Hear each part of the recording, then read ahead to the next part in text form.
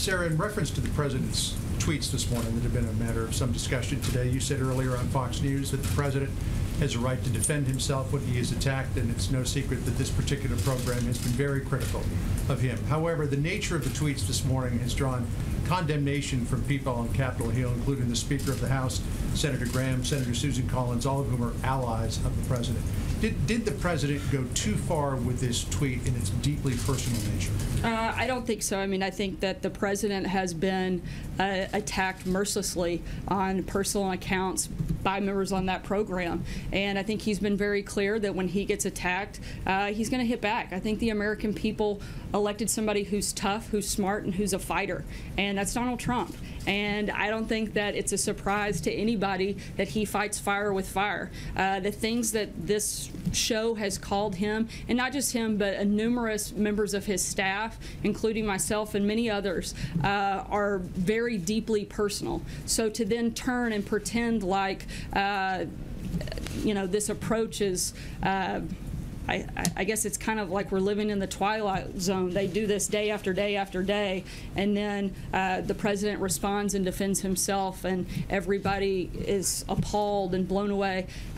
Frankly, if this had happened in the previous administration, the type of attacks launched on this program, the things they say, utterly stupid, personality disorder, mentally ill, constant personal attacks, calling multiple members liars, liars to their faces while they're sitting on their programs, the rest of the media would have said, guys, no way, hold on. But nobody does that. But the president, he's not going to step back. He's showed that, and that's exactly what he did today. If I could just follow on that, Sarah, if I could just follow on that. A couple of the criticisms from supporters of the president have been that this particular tweet was beneath the dignity of the office. Where does the president draw that line on the dignity of the office? Look, I think that he shows that every day in the decisions that he's making, the focus and the priorities he's laid out in his agenda, but he's not going to sit back and be attacked by the liberal media, Hollywood elites, and when they hit him, he's going to hit back. Sarah? I have a healthcare question, but on this, just one other aspect of it. Some have suggested in their tweet response or public announcements today that the president misconstrued one of the messages that should have been gathered from the shooting that involved Steve Scalise and others, that the hostility of the verbal environment can create an atmosphere of violence. I'm not saying that, but members of Congress have said that about this particular tweet. I know that episode affected the president and those here at the White House personally, very importantly and deeply. Do you have any reaction to that sentiment that conversations like this create an atmosphere that is either dangerous or one we need to avoid? The president in no way, form or fashion has ever promoted or encouraged violence. If anything, quite the contrary. And he was simply pushing back and defending himself. I do have Republicans who are criticizing the president. I want to go back to the shooting and remember what President Trump said then. He said, our country will perhaps become closer, more unified, so important. Does his tweet this morning, his series of tweets, help to unify the country?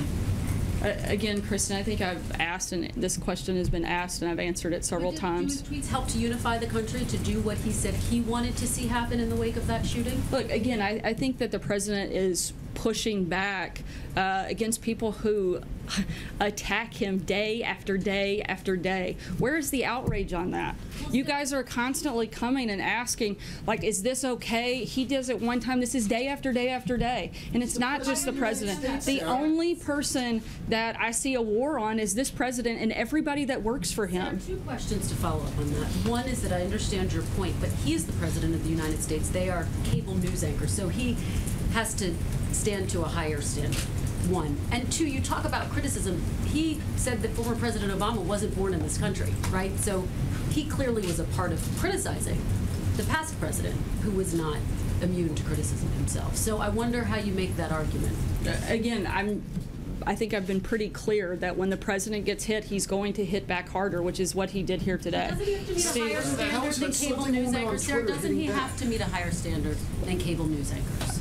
Look, I don't think you can expect someone to be personally attacked day after day, minute by minute, and sit back. Look, the American people elected a fighter. They didn't elect somebody to sit back and do nothing.